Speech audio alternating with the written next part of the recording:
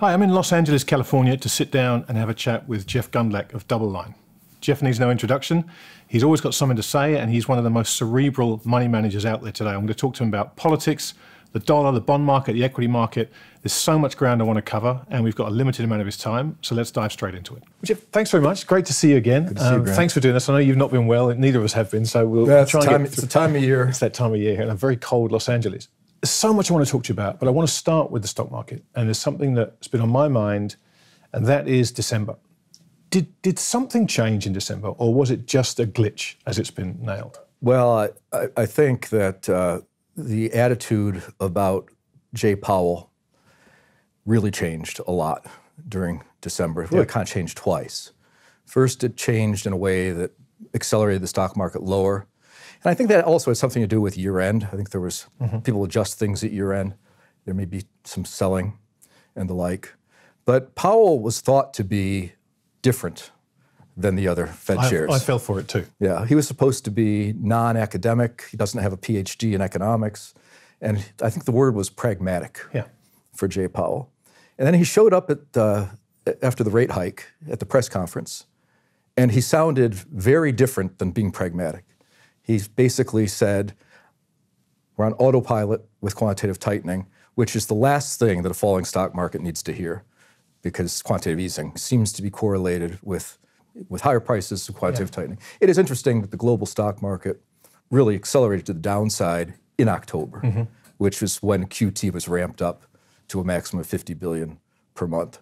So Powell says we're on autopilot, which the market was shocked to hear because they thought he was pragmatic and wouldn't be rigid in his thinking. And then he also used the word models a lot, inputs to the models. And all of a sudden he sounded as wonky as any Fed chair ever gets and kind of detached from being pragmatic. And the market didn't like that at all. So it went accelerated. I think it dropped 800 points from when he opened his mouth to the end of the press conference. And that scared him. And we had a complete 180 from the pragmatic Powell to the Powell put, which wasn't supposed to exist at all. No. And I don't think I can remember a rhetorical shift so rapid and so major from a Fed chair, because just a few days later with the stock market in free fall, it's all about patience. And I didn't really ever say really that we were closed-minded on quantitative tightening, and we trotted out many Fed officials to go along with this. And then there was that fateful afternoon where he was on stage with Bernanke and Janet Yellen. And suddenly it was one big dove fest, and a love fest probably. Ever since then, it's like Powell put, and Fed's got your back. And also year-end kicked in, where I think there was a lot of rebalancing. And I think it started maybe just before year-end. So we put in the low intraday on December 26th. The low close was the 24th. And I think the rebalancing was pretty major because the stock market suddenly was negative, some significance for the year. And the bond market eked out a positive return. That leads for rebalancers to sell bonds and buy stocks. And that kind of started happening. So I think that fundamentally, I think we're in a bear market. Global equities peaked way back on January 26th of 2018. Right in the center of the coordinated global growth narrative, which was pretty well supported by the data. It was true. But it's all based upon stimulus and the like. And so you had a classic kind of rolling top formation. Bear markets usually are preceded by something insane happening. And the insane thing goes on far longer than people believe that it should or could. So in the 1990s, it was dot-coms, where these IPOs were floated with no sales, let alone net revenue, and succeeded at IPO. And then in 2007, it was the insane lending standards and leverage in the structured finance market, which went on for about 2 years longer than it seemed like it should have or could have. And this time it was cryptocurrency. So in 2018, or 2017 rather, you had this parabolic rise in Bitcoin, we'll just use that as a placeholder, where suddenly it was a mania. And that was observed because of Long Island Iced Tea, changed its name to Long Island Blockchain. Kodak, which had a $100 million market cap, it's probably nothing really there. They said they were going to do Kodak Coin, as if they could do that with a $100 million market cap. And the stocks went up 400% on these announcements, which was very reminiscent of the mentality of the dot-coms. Then Bitcoin started crashing about a month before the global stock market went to its peak. So that was the front edge of the beginning of, I think, a risk bear market.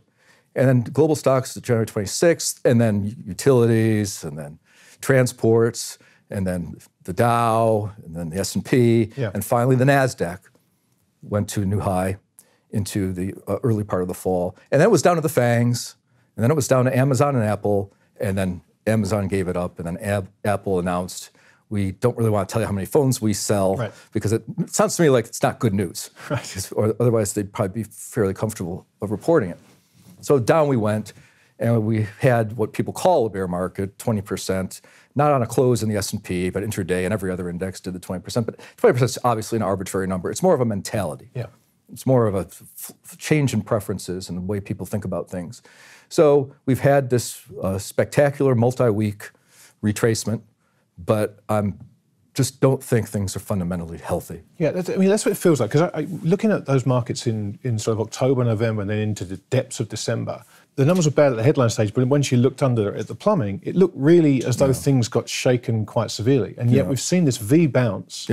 And I've been interested because people who've been around for a long, long time, who were very worried in October, November, December, seem very sanguine again now, which I find curious. Because is that all because they suddenly believe that the Fed has turned around and they are going to slow down? I think you have to point to the Fed because the economic data continues to deteriorate.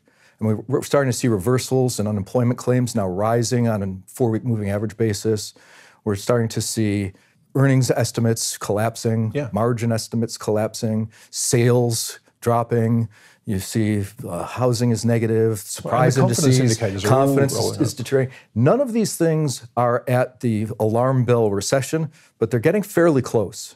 I mean, we were miles away from anything resembling a caution signal on the economy back in September. But there's been pretty much across the board deterioration in the economic surprise data and just data changes and the like. High yield spreads have come in a lot from their wides of December, but they still have a look that doesn't really all that long-term sanguine. And I think what people will increasingly understand is just how out of kilter our debt situation is at the federal level, and forget about state and local, which is another problem, but just focusing on federal. I mean, in 2018, for the calendar year, not the fiscal, which ends September, but for the calendar year, the data was just announced recently, the national debt increased by $1.48 trillion. Now, that's about 7% of GDP.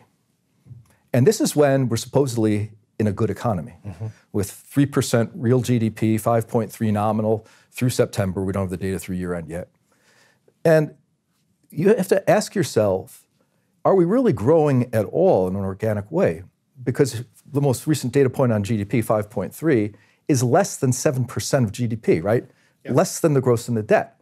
So if we hadn't grown the debt by 7% of GDP, I guess we'd have a negative economy right now. And so what happens, one has to ask, during the next recession, which maybe is coming? Again, no alarm bells blaring right now, but when it comes, just how big is the deficit going to be? Foreigners are not buying our debt anymore. The Fed, for now, is not buying our debt. They change their mind again. I mean, again, one of the most amazing reversals, autopilot QT, to last week, an admission that they're discussing using QE as a regular tool, not just emergency, even when you're not at zero interest rates. You don't just use it as part of your ordinary toolkit. So what happens when the next recession comes? Will the deficit be 4 trillion, 3 trillion? I don't know, but usually the debt to GDP ratio goes up by 4%. Deficit to GDP ratio goes up by 4% from the good times to the recession. Does that mean we're going to go to 11%? Maybe worse than that.